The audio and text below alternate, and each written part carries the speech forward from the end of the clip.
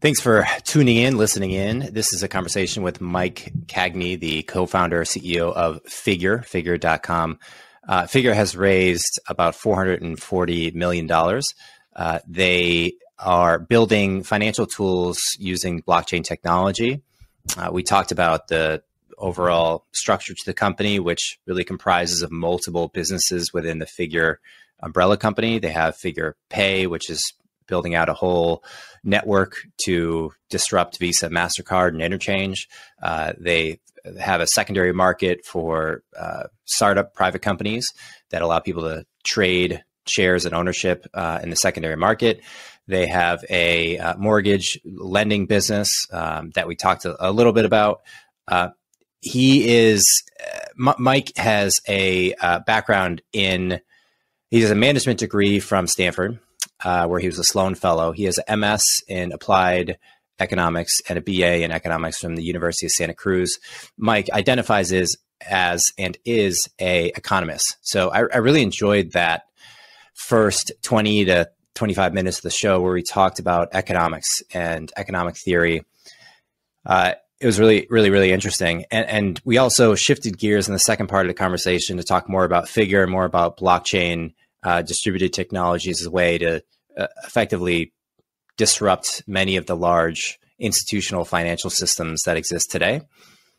I hope to have Mike back on. He was a really exciting guest and a ton of useful and insightful knowledge. Last thing I forgot to mention, he's also the co-founder of SoFi and has led multi-billion-dollar businesses. So yeah, very impressive guy. And I hope you enjoy the show. Here's Mike Cagney.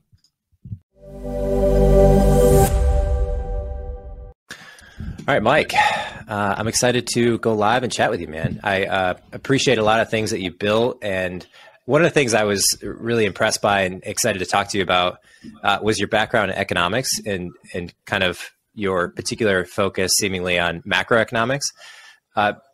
Maybe we'll just start there. What was it that drew you into that field in particular, and what sort of keeps your interest in the macroeconomic, particularly the macro part of the macroeconomics? Sure. So I'll point out that my thesis advisor, when I was doing my master's degree in applied economics, is the economist for our company.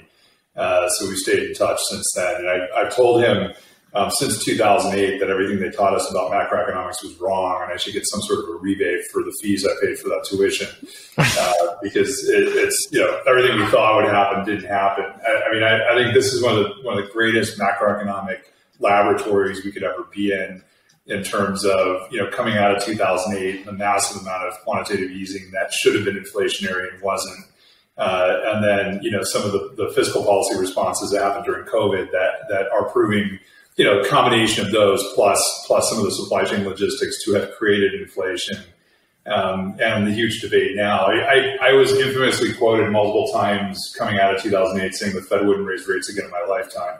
And, they raised, in right around 2018, I think. And everyone was calling me, telling me to make sure that I wasn't driving on a freeway or doing anything where I could actually lose my life. So, but it was a mistake, and they had to reverse that out. And now they're raising, and, I think they're raising in lots of ways for the wrong reason, because the underlying core of inflation wasn't business cycle. It was, a combination of supply chain interruption and the government providing incentives for people to not have to work per se and be able to drop out of the labor force. And so we're in this crazy dynamic right now where the Fed's doing the only thing it knows what to do or how to do. But in doing so, they're probably going to extract a decent amount of pain. And that pain is, being felt in some of the early leveraged sectors right now, certainly being felt in the housing market, especially the mortgage market, in early stages. But I think it'll be very interesting to see how this unfolds, and my view is they're going to have to reverse course on this at some point. And the question is at what point that happens, and what do we resume at that stage? It's the whole thesis, and what I think is most interesting is the Austrian economist view has been that the government can't do what it did from 2008 to 2022. But I would say that the Japanese government's been doing that since the late 80s, and has not created inflation and has not done yielded all these negative things that should have happened by printing money. And there was a trade called the Widowmaker, which was going short Japanese government bonds, and it's cost many a trader their livelihood trying to put that position on. They're now going back into it. I read an article the other day on Bloomberg that that's now the trade du jour, and everyone's loading up thinking that Japan has an untenable debt burden. We'll see how it plays out. My gut is that the Fed will reverse course next year and actually begin to reduce rates next year.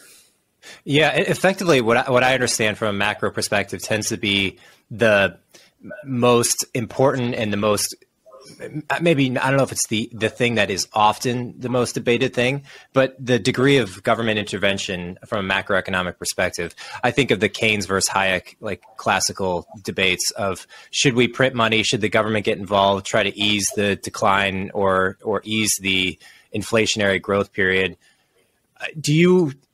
Well, let me ask you this. When you say you should get your money back from school and obviously that's said with a light heart, do you feel that it is the people in power, particularly the Federal Reserve, that have made judgment calls, decisions that you couldn't have predicted? Or is it more of the outcome of those decisions that a lot of economists were incorrect on? Yeah, I think it's exogenous factors that never made their way into the textbook. So I think Keynesian economics, from a mathematical construct, makes all the sense in the world, and it's hard to argue on a pure math basis, ignoring expectations. I think what's happened, especially over the last 2 decades, is we've ignored the massive deflationary aspect of technology. Technology is hugely deflationary, both on a first-order basis, in terms of reducing costs in application, but on a second-order basis in terms of supporting things like labor mobility and capital fungibility, and then demographics. Right, the U.S. in particular isn't growing as fast as it's been growing. Japan, obviously, this was a huge inflationary headwind to them and a deflationary catalyst around their demographic situation. And so we never really took those into consideration in the construct of thinking about macroeconomics. And the reality is they've had profound impact. And it's allowed the government to do things that, von Hayek or von Mises would say would be impossible to do, right? Which is effectively print money without creating inflation. Because the underlying premise is that demand for money is constant, but it's actually not constant. In fact, what we showed coming out of 2008 is it can go to near zero. Mm-hmm. Mm-hmm. And do you view that demand as being a function, maybe a lagging function, but a function of economic output? So as a way to track people's productivity? Yeah, it's a combination of things, but that's certainly one element of it. And I think, the other thing that's been a huge surprise, and this has been a combination of demographics, but also, government intervention, is the decline of participation in the labor force. And so, I was reading the Atlanta Fed Nowcast this morning. They're forecasting a negative 1% GDP print in Q2, which would actually put us in a technical recession because we were negative in Q1. So everyone's saying, well, it's not really a recession. There's some truth to that because Q1 was negative because of inventory, not because of the consumer. But Q2 will be clearly consumer driven in terms of if it's a negative print. And we've never had a circumstance where we've been at full employment or even through full employment, right? We're in a 3 handle on unemployment, but negative growth. And so the only thing you can infer off of that is the only way we will grow is through technology enhancement and productivity gains, because it's not going to be through labor force participation because you're not taking lots of unemployed people and reemploying them. Pretty much everyone who wants a job right now is employed. And so you could migrate people who have dropped out of the labor force back into the labor force. That's hard and that structurally takes time to do. But it's a crazy situation no one's ever fathomed. A 3.6% unemployment rate and a recession. And so what do you do in that construct if you're the Fed? And that's what I think the dilemma is that they face. And the fact that they've been moderately or maybe even significantly politicized adds to some difficulty there. And the other factors that would play into that, you have unemployment, you have the amount of money printed recently in quantitative easing, and you have maybe money in circulation, you have rough numbers on GDP growth, consumer spending. What are the other macro factors that would play into the algorithm, so to speak? Yeah, I mean, I think it really is productivity, and that's, again, because growth is going to happen through productivity, because it can't happen through labor force participation because it's fully participating, and the government isn't going to be able. If you think of Keynesian CI, G, and X, G is spent out and actually has to go the other direction, right? They've spent everything they can and they now need to retract. Some people would say that's a function of savings. There's obviously plenty of capital in the system, whether it gets deployed into capital goods or not, we'll see.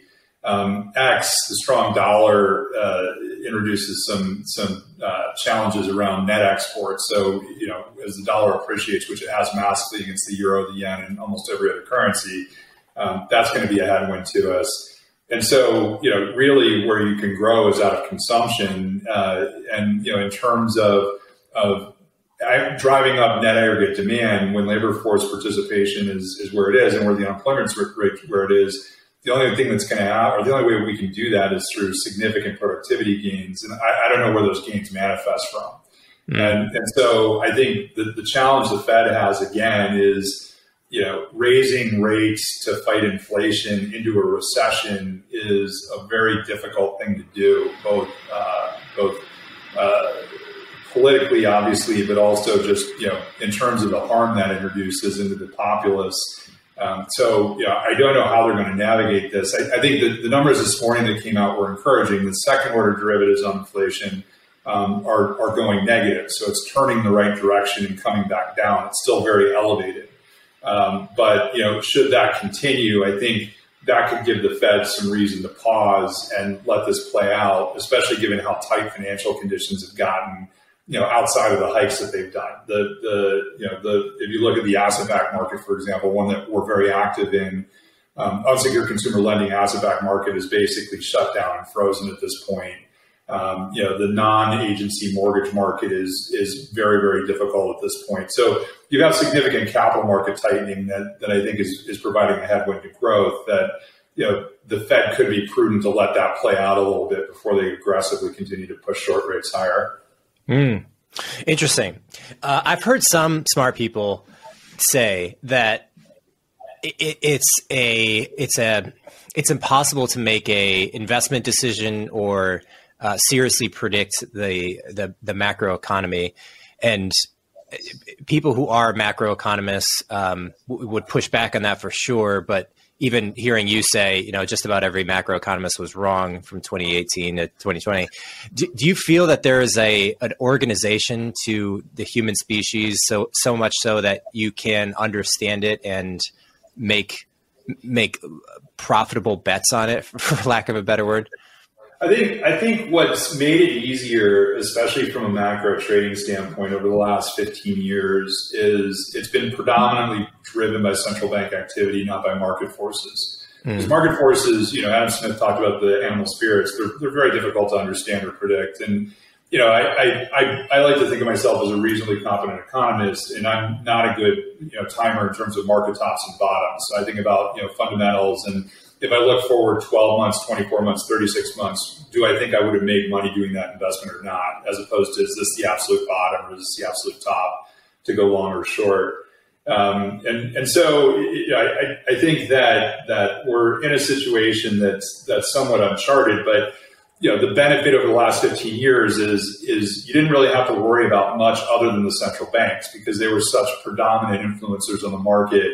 The Fed was the largest consumer of treasuries, then it became the largest consumer of mortgage-backed securities. In Japan, it's the largest consumer of equity ETFs, right? When you have those dynamics and when the central bank very clearly indicates its direction in terms of what it's going to do and how long it's going to do it for, that provides some air cover to have some conviction around how you allocate capital. And so I think it's in lots of ways been easier over the last 15 to 20 years. But it's been challenging from an orthodox economic standpoint because the things they've been doing haven't resulted in what we were taught they would do. And so once you embrace that and said, all right, this is actually yielding to different kinds of outcomes, then I think it's actually been an easier market to navigate. But I've never known anyone who is extremely competent at picking tops and bottoms. But there are plenty of people that are very good at getting the systemic directional trades on correctly. Have you followed Ray Dalio's recent either YouTube or his book on the changing empires, the world changing order, I think it's called? I find it interesting because it wraps in, it takes a macroeconomic view, but it also wraps in like collective social psychology on this seemingly this effect of, okay, we're in a desperate situation as a group of people. We're going to work really hard. The immigrant story, we're going to make it. We're going to be extremely productive. The economy is going to grow. And then we're going to be in a better position. We're going to be benefiting from the fruits of our labor. Other people come in because they want to also live in that environment. And then people relax. They get the benefits of their hard work, and they don't work as hard. And that cycle is effectively the underlying psychological cycle of empires, the Dutch, the British, the American. I think even he references the Roman Empire, and now the Chinese is kind of in the stage of working super hard. And I look at it from my own anecdotal perspective, and I tend to think he's right. Like we had a couple of generations, maybe between 1920 to 1970, 80, that was in a time of high productivity.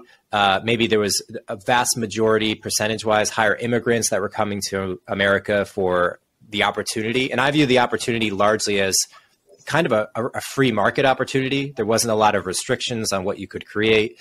There was a lot of problems to solve. And it's like a cycle, is how he paints it. And I had never seen that before. I kind of had a intuition that this was the case, but he so interestingly and articulately highlighted this. I'm curious what your thoughts are. Yeah, I mean, I thought it was fascinating reading. I don't necessarily agree with some of the underlying points. I think one of the things that's often misunderstood is the standard of living we have today is significantly higher than the standard of living we had across almost any metric that you measure it by than we had 20 years ago, 30 years ago, 40 years ago. And the idea that a lot of people talk, and this is a lot of political rhetoric about, you're worse off than your parents were. You're absolutely not, right? Obviously, there's certain ways you can measure it where you could say, yes, you are, but in general, you were in much better shape than your parents were. And that directionally is still continuing. And I also think that people often underestimate the intrinsic entrepreneurial spirit in humans. And people are entrepreneurial, and they want to build things, and they want to disrupt things, and they want to make things better. And I'm definitely more of the libertarian bent, and so I view free markets and lack of intervention as great things. But the reality is, even with oppressed markets, even with massively high tax rates, people say, "Oh, well, you wouldn't be an entrepreneur because the government's going to take all your money." That really wasn't the motivation as why you were an entrepreneur to begin with, right? You're still going to want to do things and invent things and disrupt things and create things. And I think that intrinsic nature, that entrepreneurial nature, is often discounted. And I don't think that's gone away. I think the entrepreneurial spirit is very, very strong in the U.S. I look at the number of people that are trying to do startups right now, and in particular, whether they're coming directly out of school into startups or they're leaving established industries or established positions and moving in there. There's a huge amount of entrepreneurial talent out there that wants to disrupt, and there's a lot to disrupt, right? If we think about financial services, one of the largest industries in all of economies. There's plenty that's broken that needs disruption. It's predicated entirely on intermediated marketplaces. This is why crypto has such a phenomenal application, done in the right way, right? Done in a true decentralized bilateral transaction framework, not in a inflationary minting coin way. And I'll piss a bunch of people off for saying that, but that's kind of my fundamental view. And so I'm not one to say, we're on the declining side of civilization, or the declining side of American civilization. I think America is still one of the best place in the world to come and build a business, and people will want to come here. They want to build things and they want to disrupt things, and I'm a huge proponent of that. And like there's a lot of discussion around taxation and so forth, and should an entrepreneur be able to build a business and create $1 billion of wealth? I don't know, but whether they can or not, I don't think that's going to be the predicate of whether they're going to lean in to do it. What's the argument? I mean, how could you say that someone shouldn't be able to? It's just that there should be like taking a steelman argument on that. No, I wouldn't. And, again, because I definitely bent towards a libertarian view on this. And, I think that if you do something, if you invest the time and effort and resources and take the risk, you get the upside, and you should get the upside. All I'm saying is that even if you didn't get as much upside as you might have, a year ago or 5 years ago or 10 years ago, I think you're still going to do it, right? Because the motivation wasn't, I want to be a billionaire. I mean, no one wakes up and says, I want to be an entrepreneur because I want to be a billionaire. They wake up and say, I want to be an entrepreneur because I want to build stuff that's really cool and that people can use and that can make things better for everyone. Yeah. What do you feel like your primary motivation was? I imagine it was somewhat related and thematic through SoFi and Figure, but was it just feeling like the life path is in economics, or how do you articulate it? It's kind of funny because, before we off on the call, you were talking about some of the people that you've interviewed. And I think you didn't mention them by name, but you mentioned Chris Larson, the CEO at Ripple, and at the time. And I was working at Wells Fargo in the late 90s, and I was looking at financial services. And I was just thinking how broken so much of it was, and the role of the bank. And I'm not of the view that banks shouldn't exist and that DeFi will replace banks. In fact, I think banks play a critical role in the decentralized blockchain universe. And I think we're seeing why they play a critical role, over the last 6 to 12 months in terms of how things have unfolded and how they will unfold. But to me, there was always something wrong. And I left it in 2000. I did my first startup, which was wealth management technology. And while I was doing that, Chris started a company called Prosper. And Prosper was a peer-to-peer lending marketplace, the first of its kind that connected sources and uses of capital outside of the bank. And it basically took the crowdsource idea of people will figure out what rate to charge you and how to secure capital for it and so forth. And I just thought it was a brilliant idea, and it really enamored me. And so, I left my first startup. I started my hedge fund, and in 2011, I was thinking a lot about what I could do in terms of building something innovative and disruptive. And I was looking at the student loan marketplace, and I was saying, I don't understand why this is one size fits all, because it's clear, if you study degree A, you have a significantly higher chance of being employed and being able to service your debt than if you study degree B. And so why don't you tier pricing that way? And everyone always talks about refining their mortgage and what rate they got. Why don't they talk about refining the student loan, what rate they got? And I remember I called Chris up, because I'd gotten to know him a little bit. And I said, hey, Chris, I'm going to do this idea, student loans. It's going to be kind of like Prosper, but for student loans. And he's like, man, that's a horrible idea. Student loans are a horrible asset class. This is never going to go anywhere. And I said, all right, but I think I'm going to do it anyway. And it kind of goes back to one of my core ethos around being an entrepreneur, which is like, an entrepreneur, you need to be obtuse enough not to listen to everyone tell you can't do something. But you also have to have some pragmatism and grounding that you're not trying to do the impossible, right? And it's sort of threading the needle in that context. And so we started that up, and obviously it ended up being extremely successful and branching out of student loan refinancing and lots of other things around digital financial services. And when I left in 2018 or 2017, I started thinking a lot about blockchain, and I hadn't thought about blockchain before. I'd given it lip service because we always talk about Bitcoin and it's important. And if you're in fintech, you have to acknowledge Bitcoin. And I didn't really understand what it was, and I didn't understand what the value of blockchain was. And one day I was spending time looking at it, and I just realized, wow, if you can displace trust with truth, and you can transact bilaterally without counterparty risk, you can basically create marketplaces where you're agnostic to who's on the other side. And if you think about all of financial services, it's all intermediate marketplaces because you don't have that luxury, right? Like, how do we trade stocks? Well, DTCC sits in the middle. How do we make payments? Well, Visa and MasterCard sit in the middle, right? There's all this intermediation that can go away on the back of blockchain. And I was like, this is huge. Like I'm counting up trillions of dollars of market cap that can get disrupted by the technology. And so, Chris had been in Ripple, was still at Ripple, and I called him up, and I'm like, Chris, it's a phenomenal idea. I want to come talk to you about it. And I went up to see him at his house and started explaining what I was doing. And he's like, Mike, it's a horrible idea. I don't want to use blockchain for this. This is ridiculous. why was his, I'm curious both, why was his pushback on Providence and student loans and here? Like, what was it, a sophisticated pushback, or was it just kind of? Yeah, I mean, he was actually, so when he pushed back on student loans, that didn't help me that much. And you know, I just kind of ignored it and pushed forward and you know, and it was a hard slog, right? No one had opened up student loans in the capital markets. We were the first to do a securitization of student loan refi debt. And we opened the door to lots of other people to come in behind us, but it was some pretty heavy lifting. In the figure case with Provenance, you know, he actually helped me out a lot because he's like, I don't understand why you need a blockchain for what you're describing. And I said, what do you mean? And he's like, well, why can't you do this on a database?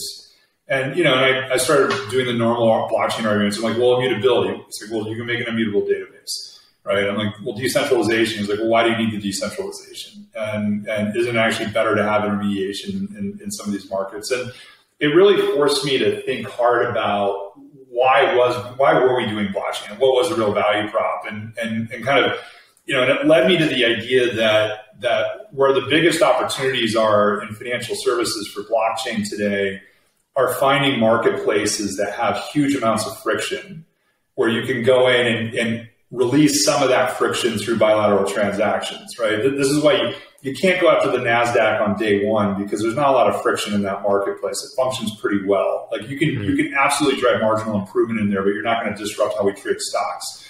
Whereas private company stock, for example, you know, horrible friction, closed-end funds, horrible friction. Like you can bring blockchain into those marketplaces with native digital assets, loans and whole loans, right? Huge opportunity. And so it actually helped me a lot because it got me focused on where is the real value that we can deliver with the technology, and what should we focus on? So rather than approaching it in a panacea, well, I'm going to disrupt the NASDAQ, I think we are going to disrupt the NASDAQ at some point, but we're starting with private company stock because that marketplace is horribly broken, right? And if you just suck less, you've done a much better job than the people that are there already, right? So it's a low bar to deliver improvement into that. Yeah.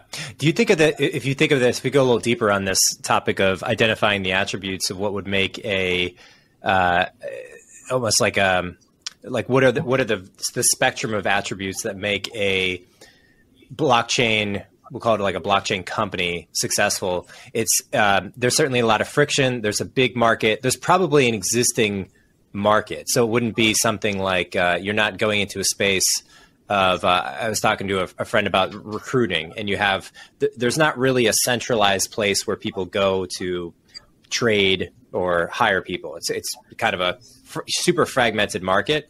Do you think it's important to have an established way of doing business, or like taking the Uber route where, you know, Uber kind of went in and said, not to say Uber is related to blockchain, but it went in and kind of created a whole new marketplace in and of itself.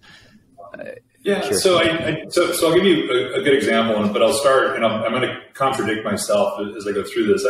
In general, I think the underlying starting position you have to have is the ability to represent the asset native digitally on chain. Yeah. And so what I constantly shake my head at is people like, you know, the old idea of I'm going to put a Picasso on the blockchain.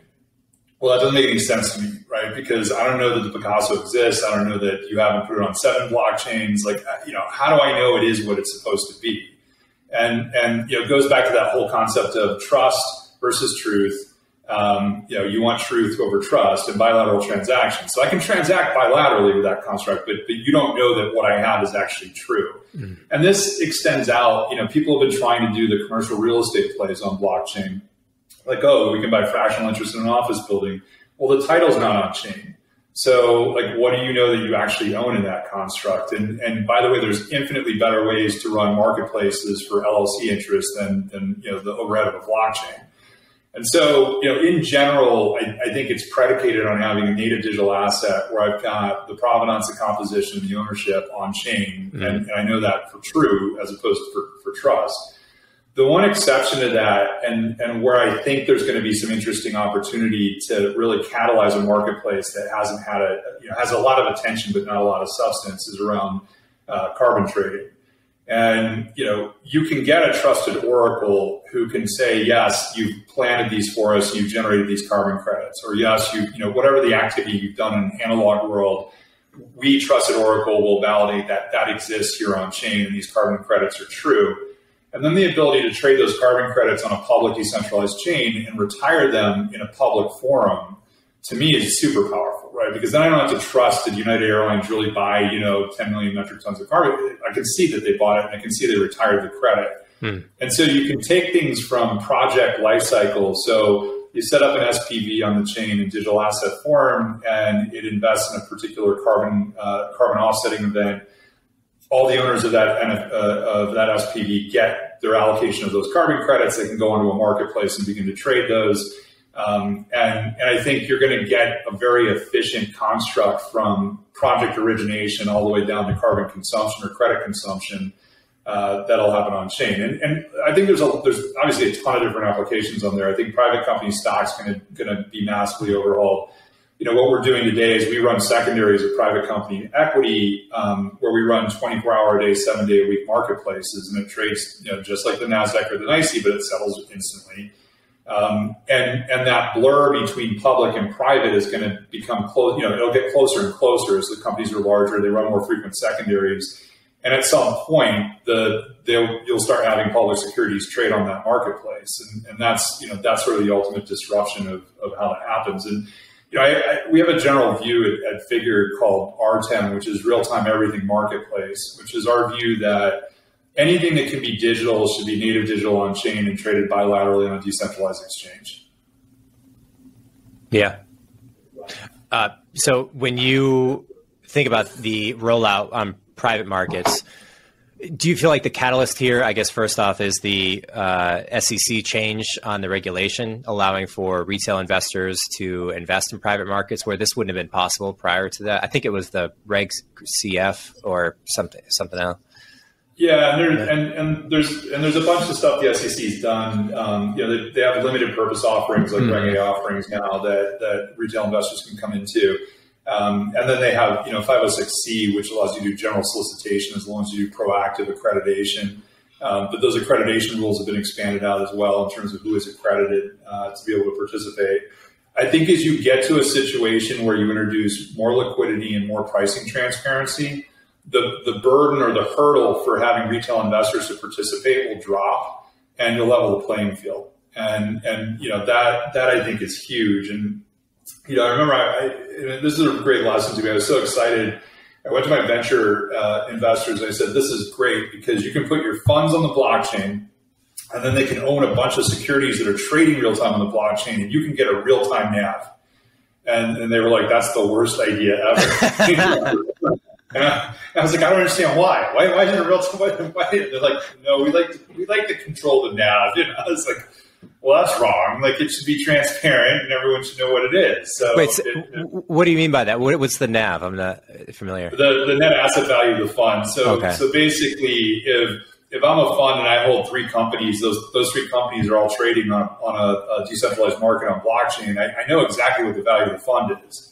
But the venture firms like to control how often they mark and at what level they mark. Yeah. They don't like that real-time pricing transparency. Yeah. Ironically, it seems like the crypto market has effectively opened up the extreme opposite end of the spectrum where, it's like there's a reason why, although I do disagree with it in principle, we had the accredited investor laws where only 5% of people in the society could invest in private companies. So you're limiting someone's ability to invest in like an Airbnb or an Uber when they're private, but then you could go into the crypto market and spend all your savings and buy some token that has no basis for existing in the first place. Do you feel like I'm interested in the trends, especially on the regulation side, because for me, the only way to understand what potentially could be coming down the pipeline in this black box of the SEC and other governmental bodies. It seems like the SEC is moving towards more open, less regulation. They're kind of clawing back some of the rules they had in place, at least with the few that we just highlighted. Crypto, I think they just have to and are going to introduce laws in the first place. There really was nothing there to start with. Do you understand or have a perspective on the general like pendulum swings of how the important bodies might be looking at things? Yeah, I do. And I work extremely closely with the regulators, both the security regulators and the banking regulators around different things that we do as it relates to the blockchain. We have a broker-dealer and we have an alternative trading system exemption. And our ATS, alternative trading system, is very unique in that it allows us to support marketplaces for native blockchain securities.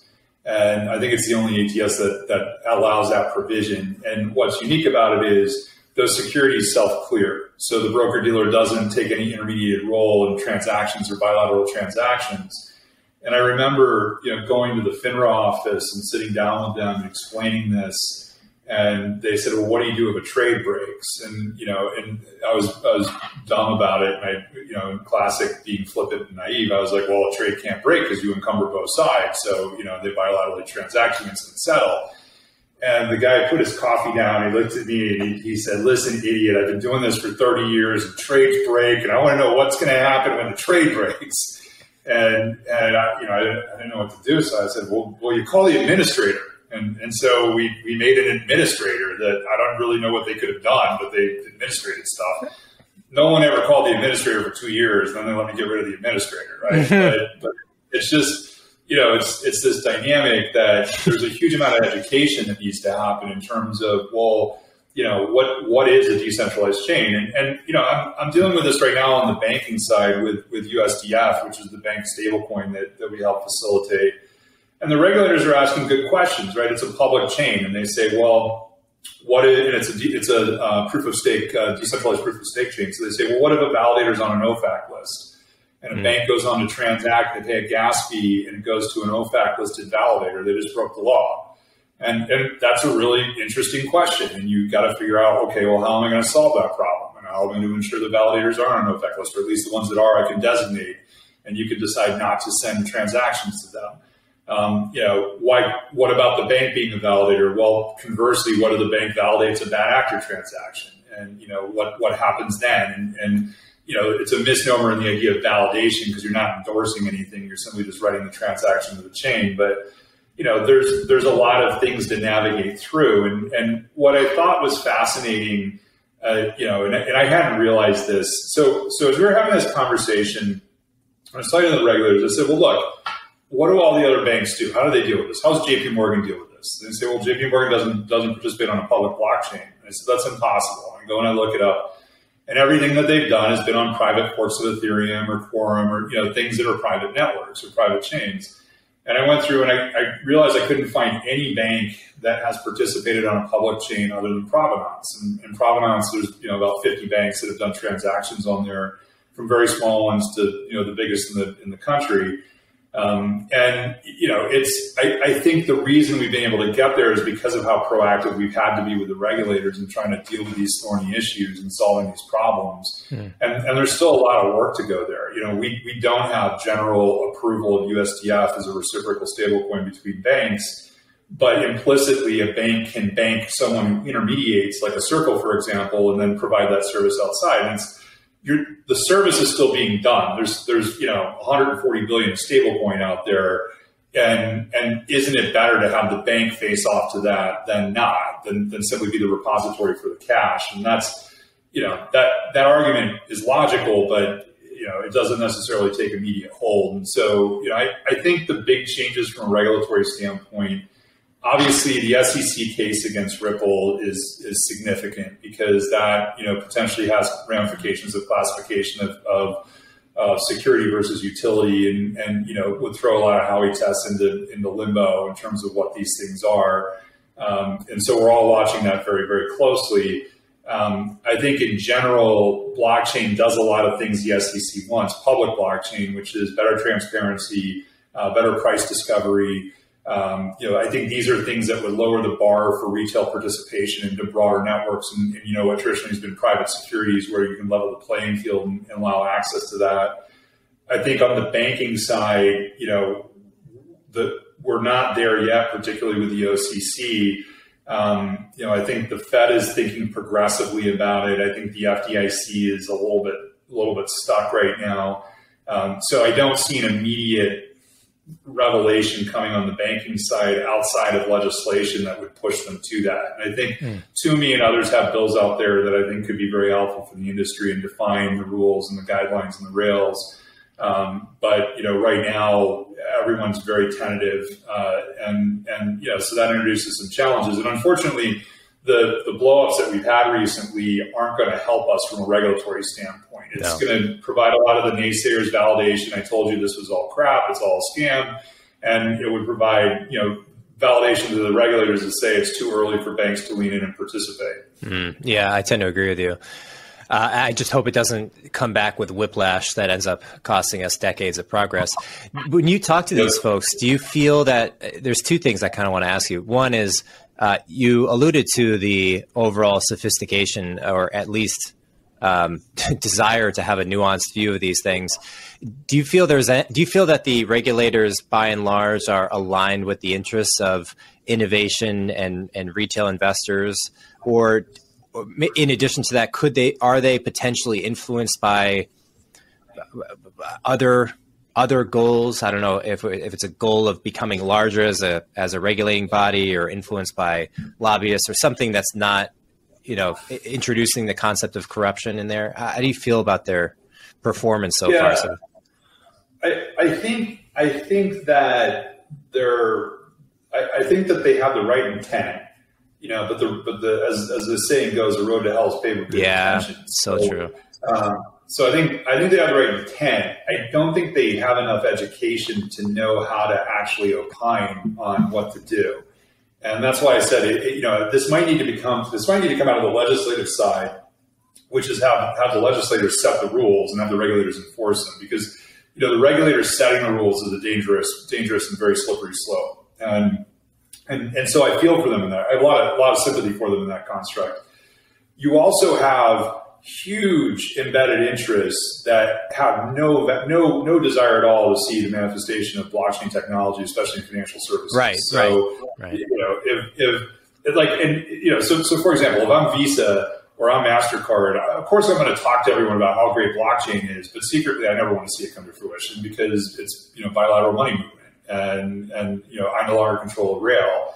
If I'm DTCC, of course I'm going to tell everyone I'm doing tons of interesting stuff on blockchain, but I don't actually want it to manifest, because what role do I have as a registrar when it's a native blockchain security? And so, you have these very large established interests that are incredibly powerful, gazillions of dollars, lobbying dollars, that will say all the right things publicly, but if you really peel back the onion, don't have a huge amount of incentive to see this technology manifest. And so those are big headwinds that you have. Yeah, I even wonder, there was a guy I interviewed a while back that had this story that I had never heard, but it sounded fascinating, which was his basic claim was that early days Visa sponsored a group. I forget the name of the group. But they were early contributors to Bitcoin, and the principle that they were trying to put forth in the early development was to move it away from a concept of cash, which was in the white paper and part of the real principle of the architecture, to more of a store of value, more akin to gold. So if you can shift the concept of gold, of Bitcoin in people's mind, to more of a long-term store of value like gold, then you're less of a competitive threat to Visa, MasterCard. And I have no idea the extent to which that story is true, but it seems the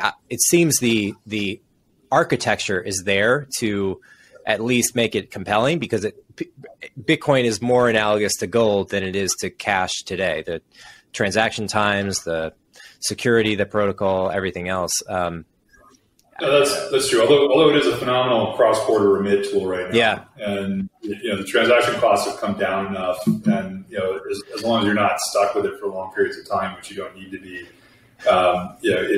it's actually, when you go to the Coinstar kiosks, and we always think about Coinstars where we take all our nickels and dimes and quarters and get a gift card out of it. A lot of those kiosks now do Bitcoin transactions, and a predominant driver for those transactions is cross-border remit. So people go there, drop in some cash, move Bitcoin to their relative's wallet, wherever they might be, And transaction time and cost on the Bitcoin network isn't excessive right now. It's infinitely cheaper and faster than Ethereum today. Yeah. I imagine the interchange rate just has to be under a ton of pressure to be compressed down. I mean, Visa, MasterCard seem like their business model is so deeply embedded into that rate. Well, and what's interesting about it is, and I always call it a tax. I call it a transaction tax, and they get really mad when I call it that. It is. But I'm like, look, it's a 5-party ecosystem. You got to feed the issuing bank, the issuing processor, Visa or MasterCard, the merchant bank, and the merchant acquirer. And the reality is the bulk of the economics comes to the issuing bank, and that's Chase. And so, the crazy thing about JP Morgan doing JP Coin and all this other stuff is they also are, have one of the biggest things to lose in terms of being able to bilaterally move money. Like if they're not an issuing bank, and their whole thing is, well, the rewards program, well, okay, but the rewards program is subsidized by the people who get nothing. So you deliver solutions to them first. So I don't get any rewards. Fine, I can transact bilaterally. The merchant's going to pay me because of the benefit of circumventing interchange and getting paid real time versus in 3 days. And once you take me out, then all of a sudden they don't have 400 basis points to pay Chase Platinum rewards. They have 300, right, or 200, whatever the number is. And you just start going at it level by level. And at some point, it'll just place out. And I 100% believe that bilateral transactions and migrating the reward incentive away from the issuing bank and to the merchant, where the merchant can do very rich contextual rewards at point of sale, that's a hugely disruptive idea. That if I was Google, I'd be leaning in on that hard right now, building that out. And and I've tried to impress that on them. They don't listen to me, but they're because I figured out the resources to do that. But someone is going to step in and just build a transformative interchange 2.0 system that pushes a lot of the benefit back to the merchants, and then allows the merchants to drive contextual rewards to the customer in a way that they couldn't historically. Yeah, it's basically 3-ish% back to the merchants that they could pass on to the customer or embed some kind of loyalty program. Yeah. And not only 3%, no chargebacks because it's same as cash, and instant settlement. Mm-hmm. Yeah. Well, the problem is people can't spend more money than they have. So what are they going to do? Yeah. That goes back to our opening macro discussion, but yes. Yeah, absolutely does. I want to ask you a little bit more about the business with Figure. How do you sort of see the macro pieces of Figure? It's one of the more, the business has a lot of components to it. How do you sort of see the big blocks, the big puzzle pieces to the company and how they fit together in a strategic, cohesive vision? Yeah, so there's basically 4 parts to the company. Mm-hmm. So there's a lending business. And the lending business in itself has 2 parts. So you've got the core lending. Most of what we do today is HELOC because of rates backing up. If rates go back down, we'll start doing mortgages again. But we're generating digital assets on chain. So we're the first to do real consumer loans on blockchain, first to warehouse and securitize them. We've done billions of dollars in transactions on provenance at this point. There's also a lending technology piece, and that's anchored by something we call DART, which stands for Digital Asset Registry Technology. And what DART does is it acts as a registrar to ensure perfection of interest on digital assets. And so we do this today for mortgages, where we have an e-note and we can perfect who the owner of the mortgage is. So we don't need MERS, which is the Mortgage Electronic Registry Service that people used to use. We can use DART. But you can use DART for anything. You use it for NFTs. You can use it for any digital asset on the blockchain and use that as a true enforceable perfection of ownership structure or registrar. Then we've got the marketplace stuff, and that's Figure Equity Solutions. We have over 500 companies now that run their cap table entirely on provenance, and they can access primary and secondary liquidity through the marketplaces. We have Figure Equity Solutions, which is closed-end funds, TA function, universal passporting, where I get one accreditation, KYC, AML, and I can go to multiple investments without having to reestablish myself, and then secondary liquidity. And that, our broker dealer sits on top of that and facilitates those marketplace transactions. And then we have payments, and payments is really around USDF. And the original thesis on USDF is we said, look, we're going to create bank minted stablecoin, and we're going to have a reciprocal clearinghouse to net settle that on every day. Et cetera, et cetera. I think given the pace of how fast the regulators are moving, we're probably going to step in ourselves and intermediate between the bank and the market.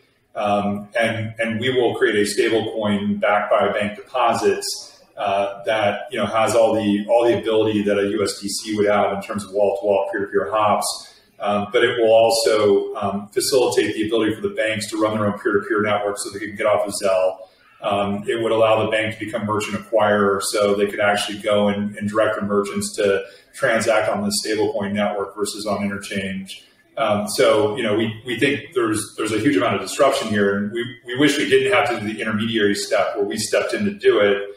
We wish the banks would be able to do it directly, but I don't think the regulators are going to get there in time, and we want to get this to market now. So, you'll hear this over the next couple of weeks that we're going to step in and start doing stablecoin activity on behalf of the banks. Yeah, they seem that last idea in particular with the USDF and stablecoin network with the banks seems like it's such a big idea in and of itself. I could see that being its own. I don't know if it would be a company or it'd be sort of like it is. It is, yeah. Is that not? I mean, what I want to ask you is like, is there a cost to growth on the other initiatives by having 4 of these like unique? Yeah, so Figure's really a blockchain holding company, and fortunately, our lending business is big enough and does enough activity that it generates profit for the whole business, right? So it covers all the other costs that we do. We generate cash right now, which is a little bit of an anomaly in the fintech universe. So sometimes that's in style, sometimes that's out of style. It's coming back in style. But what we're going to do is we will eventually divest all these businesses out, and they'll have their own CEOs, they'll have their own cap table and their own capital, and it ties into the fourth thing that we do, which is provenance. So we own a large chunk of Hash, which is the underlying utility token on provenance. Hash today on a market cap basis is like the 13th or 14th largest if you count the stable coins in that. In terms of market capitalization, it trades on OKCoin, but it trades on Osmosis and a DEX called DLOM. Our ultimate goal is we think that's where the home run is, and so we're just trying to drive as much adoption on the chain, as much hash fees on chain as we possibly can. We see each of these businesses as really being able to be first mover on blockchain and get the first order advantage of that, but also drive huge amounts of fees and crowd in a lot of competition to drive even more fees onto the network. And do you see the big? Maybe I think I'm understanding you, but the biggest idea of these would be the network of USDF to allow the banks to facilitate bilateral transactions with merchants. That's enormous. Right? Yeah. I mean, and that is your interchange killer. That's the size of all the. I mean, that add up the revenue from the 5 merchant acquirer and Visa and the acquiring bank. Add all that together. That's the market size, right? Yeah, it's huge, and you're talking about trillions of dollars of market cap, and that that's all ultimately that accrues into the value of the token. Yeah. And it doesn't seem, I mean, to me, it seems like you had this lift probably in the 70s, maybe 60s, 70s, I think it was, where you had a ton of merchant acquirers, people who were starting sales organizations, basically, that would go door to door to restaurants. They would sell them the merchant terminal and say, I mean, the major motivation was, hey, if you accept a check, that check might bounce. So use a credit card. It's instantaneously approved and you're guaranteed to get paid for it. Minus this thing of chargebacks. But there was a huge explosion of these merchant sales organizations. I actually went to this conference like 6 years ago because I started a company that was building a point of sale system and curious about it all. And it's just mind blowing how that's what it is. So there's this funnel distribution of money for whoever signed up the merchant. Like businesses who have been in business a long time will remember getting door-to-door salesmen trying to sign them up for lower rates on merchant processors. Do you see a similar rollout? I'll caveat that by saying the merchants are not. They tend to react best to salespeople, and I don't know how to change that. But so I think there's a pretty interesting, and I can give you some anecdotal evidence as well. But what Square did when they came out with their fob. Was they basically disrupted that hardware at point of sale, right? They're like, no, just plug this into your mobile and you'll circumvent a lot of the acquisition expense related to this. And Square became a merchant acquirer through a fob plugin. What we've done is we've taken that one step further, and we just allow the mobile phone to generate a QR code. And you can scan that QR code with a mobile device, and then the money's moved instantly, immediately. And so you're just downloading a simple application. And what I'm trying to impress on the banks is I'm saying, look, go to your banking customers and be the merchant acquirer. Like, tell them, I will give you technology to accept USDF as a payment. And instead of paying 300 basis points, I'll charge you 50, right? Or 75 or whatever the number is. And you, the bank, went from making 15 to 20 basis points as merchant acquirer or merchant bank historically to now 50 to 75 basis points as merchant acquirer. You've disintermediated Square at the point of sale acquisition, but you now also have the same high frequency data that Square Capital has to be able to lend to those merchants real time against ebbs and flows in sales. And so you're in a situation where you can actually leap forward over some of the fintechs that have disintermediated your access to that consumer, that customer, that business. And that's what I think is sort of the first leg of this. The second leg of this is going to the merchant and saying, look, you just netted out 225 basis points. Here's how to embed it in rewards programs, and contextual rewards, geolocation, proactive. I always do the example that if Starbucks was running on Figure Pay and one of their customers went to Pete's and bought a coffee, not only would they see that, but when that customer walked past the Starbucks store, they could push them a coupon, hey, come into Starbucks and get a free coffee because Pete's sucks, right? And that level of contextual delivery. Now, that'd be kind of freaky. People might not like that, right? From a privacy standpoint. But you have the ability to do it. And that's where I think we can go. I think we're going to see an entirely new payments ecosystem built up around stablecoin, and one that's much more efficient, that's much more beneficial to the merchant, that keeps money in local communities, which is a huge thing, versus sending it out to the issuing bank. But that will allow the merchant to be much more contextual around rewards and customer engagement. That I think is going to be a big win. Yeah, God, when you explain it in that way, I can't see how it goes any other way. I mean, it's like the stable coin makes the most sense. I can't quite see, maybe in the evolution, but certainly not in the onset of merchants accepting all different types of cryptocurrencies. They're probably going to want something very simple, tied to the US dollar is very simple. Remind me, how does the figure revenue model work in this? Or what would be... Yeah, so we don't own the USDF consortium. It's a bank-owned network, right? And it's a bank-minted stablecoin. So we provide the technology to both allow the banks to access the network to mint and burn coin. Okay. And we also provide the technology to allow the merchants to generate QR code at point of sale. Mm-hmm. So we're basically just the on-off ramps. So do you see it as like a subscription fee, like a monthly SaaS play to merchants? And some... It could be a per transaction fee. I mean, here's the other thing that's interesting about it from our perspective. Remember that's the first order around Figure, the operating business. The more relevant thing for us is the second order around the hash fees it generates to move that money on blockchain. Right. And that's ultimately, we will earn more off of that than we will off of the operating cost. Yeah. Yeah. It seemed like what Square got right was they gave it away. They said, let's just, yeah. Well, and if you look at what they did with Square Cash, right? I mean, I thought Square Cash was brilliant because they basically subsidized a banking application. They lost initially a lot of money on it, but they created a critical mass of consumers, and now they have a closed loop payment network with all their Square merchants, right? And so that to me was and they had the capital to withstand the beginning efforts of that to get to the end game. The end game is they've got a closed loop network with I think 35 million customers on it. That's a big deal. Yeah, and probably the economics they're thinking about in that scenario is a per cost per user acquisition. Or acquisition cost per user? I think they're thinking about displacing the issuing bank and taking that economic back, right? So they're saying, look, 300 basis point, now it's 200, 225 or whatever, and instead of paying Chase 200, we Square take 125 or 150.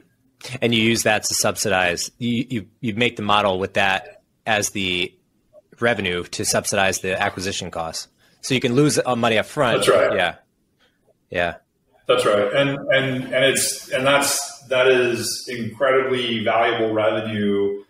Way more than earning the debit interchange credit on your consumers on the mobile banking app, right? The transactional revenue is infinitely more valuable to you. And so here, someone goes into a Starbucks to buy a coffee, they're paying like $1.01 or 50 basis points for on top of the the merchant's paying on the back end, right? So they're still paying a buck. And the merchant's eating on the back end, and then the benefit is the merchant's on that closed loop network. Then not only is it cheaper, but they get paid real time. So the money is there as soon as the consumer swipes. They're not waiting 3 days for ACH to settle a debit transaction. Yeah. What do you think about going bottom up versus top down on merchant sizes? So Square going bottom up, they went to like the farmers markets because everyone had a phone, and then they kind of clawed their way up. I'm seeing if the core value prop is decrease interchange, then there's such a huge incentive to go top down. So who's selling like large ticket items? Right. So who's selling Amazon and Walmart, and that's exactly where to go. Yeah. Right.